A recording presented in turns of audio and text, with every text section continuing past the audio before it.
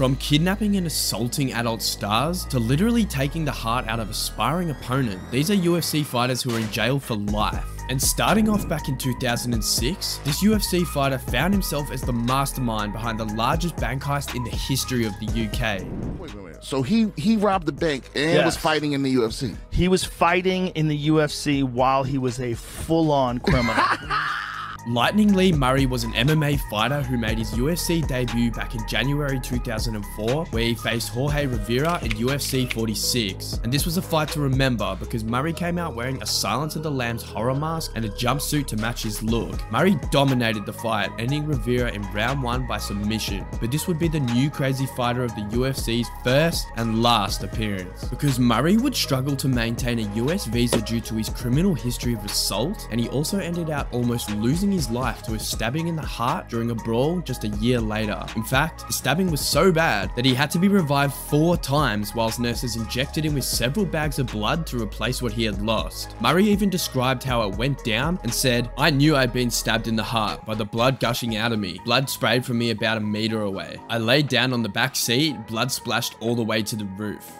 Days after Lee Murray got stabbed, he's walking around a event with all the stitches still in him and everything still fresh. So if the dark side of Murray wasn't clear enough already, it was about to be. Because just 2 years later after his debut in the UFC, Lee Murray was about to partake in the second largest bank heist in the world, and he almost got away with it. It all happened back on February 21, 2006, where 7 masked bandits kidnapped Colin Dixon, the manager of the Securitas Cash Depot in Tonbridge, England. One of the bandits had followed behind Colin after he was heading home from work and pulled him over disguised as a fake police officer, where he then held Colin at gunpoint and kidnapped him. The bandits then also lured both the wife and son of Colin out from their house before kidnapping them as well. The group proceeded to blackmail Colin into cooperating with their plan, and that in return, he and his family would not be hurt. They then used Colin to enter the Securitas Cash Depot, where the bandits held all of the 14 present employees at gunpoint before gaining access to the cash vaults inside. After spending over an hour stuffing money into their escape van, the bandits managed to walk away with around 53 million pounds, equivalent to 64 million US dollars. And despite the insane amount of money they had just stolen, another 154 million pounds was left behind because they literally had no room left in their van to fit any more. Anyway, police eventually caught up all of the members over the next few years. However, Murray was the last of the crew to be caught, and it wasn't until June 2010 where he was finally found and arrested in Morocco, where he was enjoying his new secret multi-million-dollar lifestyle. Murray was sentenced to 25 years behind bars, so he won't be out anytime soon. And this next fighter had not only one of the most controversial UFC fights ever, but also was a criminal guilty of a disgusting crime at the time and walked free for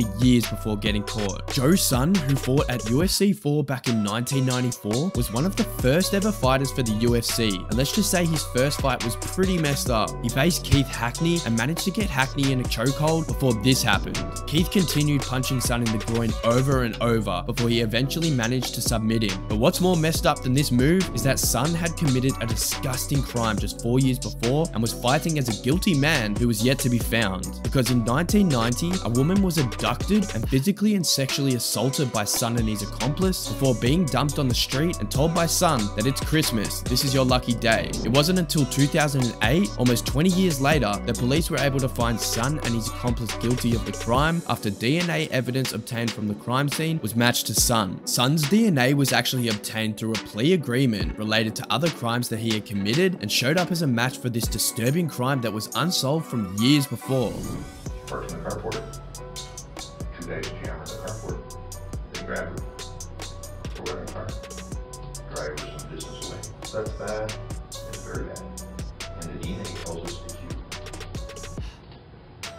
Wrong guy. But what's most messed up about this situation is that due to the length of time since the crime was committed, Sun, who would have faced a maximum of 275 years if convicted, could no longer be charged for all of the crimes due to the statute of limitations, so was only found guilty of 1 felony count of torture and was sentenced to 7 years to life behind bars. However, after being finally charged and sent to jail in 2011, he ended up beating and taking the life of his cellmate just a few months later and was sentenced to an extra 27 years behind bars for manslaughter. Now, Sam will face the rest of his years behind bars. And this next fighter almost killed an adult star after he caught her with a new man. Jonathan War Machine Copenhagen was a UFC fighter who made his first UFC appearance back in 2007, where he faced Jared Rollins on the Ultimate Fighter 6 finale. The fight earned the Fight of the Night honors, and War Machine ended Rollins by KO in the 3rd round.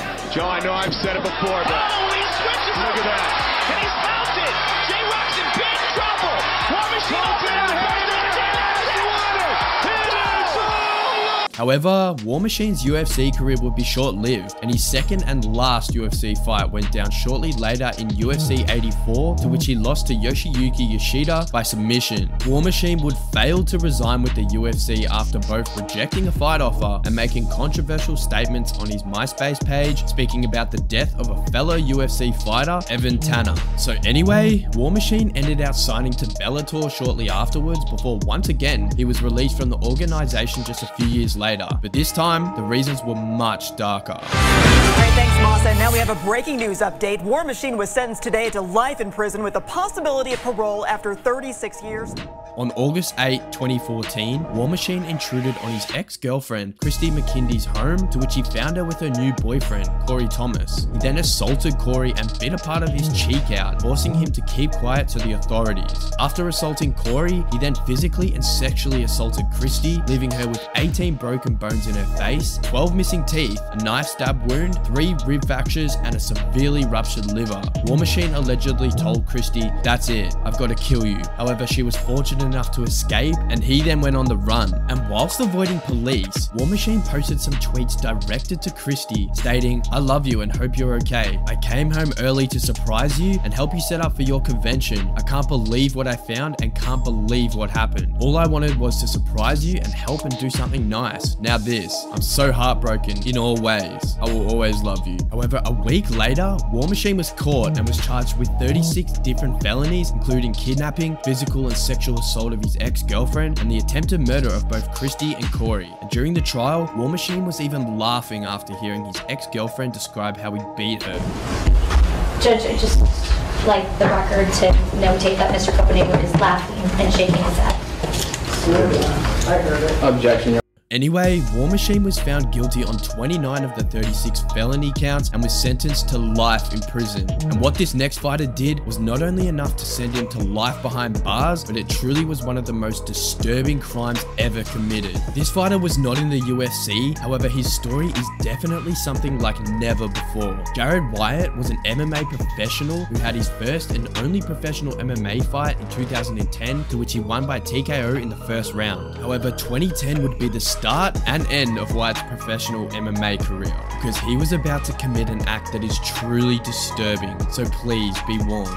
Wyatt was at home with his 21-year-old sparring partner, Taylor Powell, where the two were drinking hallucinogenic mushroom tea. Wyatt claimed that the tea made him think that Powell was actually Satan, and that his instructions from God were to kill the devil in him. So Wyatt proceeded to take Powell's life before removing both his heart and tongue. The police found Wyatt shortly after at the apartment, where he instantly admitted that he took Powell's life and told the police that he was trying to stop the devil. Wyatt pled not guilty in court due to reason of insanity and agreed to a plea deal where he will serve 50 years to life in prison. And this next fighter fought a trilogy against one of the most well-known UFC fighters of all time before committing a disturbing act that would have him spending the rest of his life in prison. Jeremy Jackson was a UFC fighter who had his UFC debut back in September 2003 at UFC 44. He faced one of UFC's most respected names to date, Nick Diaz, in which would be their trilogy fight, currently being 1-1 in previous fights. Jackson lost the fight to submission and would go on to make him one more appearance in the UFC on the Ultimate Fighter 4, to which he also lost by submission.